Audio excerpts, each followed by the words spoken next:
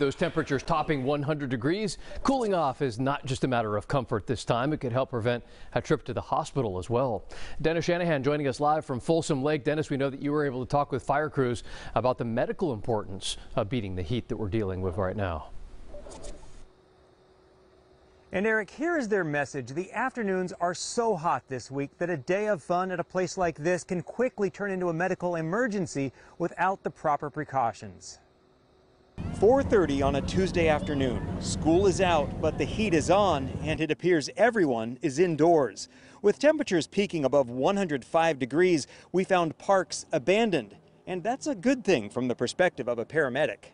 Get out of the direct sunlight, get into some shade, get in an air-conditioned environment if you can. Sacramento Fire Captain Keith Wade says firefighters try to avoid unnecessary strenuous activity on an afternoon like this, knowing they will likely be responding to heat-related emergencies. We kind of hunker down just like we are advising other people to do in the afternoons. We're going to respond out to those calls.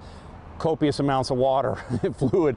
We hydrate early and often is what we say. Captain Wade says people who work outdoors on a day like this generally know how to protect themselves. It's the people playing outdoors who run into trouble. Most of those emergencies have to deal with people who are out recreating, choosing to do it at very hot hours and not properly hydrating beforehand, and they'll start to experience signs and symptoms associated with heat exhaustion, fatigue, dizziness, headaches, a general feeling of not feeling well, and profuse sweating. Normally these people still have their mental facilities intact, so they're able to answer questions appropriately, but if left in these elements and not treated, they can and will lead to more severe illnesses. And he says alcohol compounds the problem, leaving people dehydrated, making poor decisions. So alcohol is not our friend on these hot days. People need to drink water and other electrolyte type fluids to stay hydrated, do their activities earlier in the day, especially if they're going to be outside, working out, working in the yard. These types of things need to be accomplished early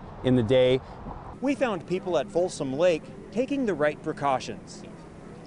Ice, Big Goat, 7-Eleven. Got to stay hydrated, make sure I'm drinking water throughout the day.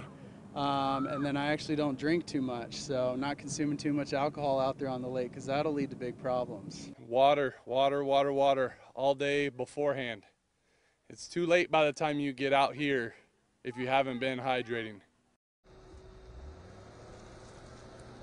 And maybe you're indoors right now with the air conditioner going. Well, let me describe what it's like outside. If somebody blindfolded me and just put me in this environment, I would say it was the middle of the afternoon. It feels like the sun is still out in the 10 o'clock hour. Reporting live in Granite Bay, Dennis Shanahan, Fox 40 News. Dennis.